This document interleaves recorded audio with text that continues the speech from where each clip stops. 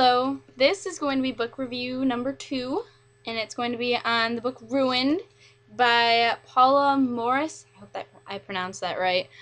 But this is an extremely well book. I thoroughly enjoyed it.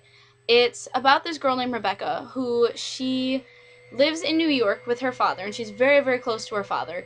Her mother died when she was young, and her father has to go on a business trip to China, and because she is still only a young teenager, she can't go with him, and so she goes to New Orleans to stay with her aunt, who's not really her aunt, but apparently there's this old legend about these girls who see this ghost and then they die before their 17th birthday, and she ends up becoming friends with said ghost, and it's just a really good book, and I really liked it. It's a very good book for people who like something that's not extremely hard to read, but it has a lot of history in it as well, and I think it's written very good.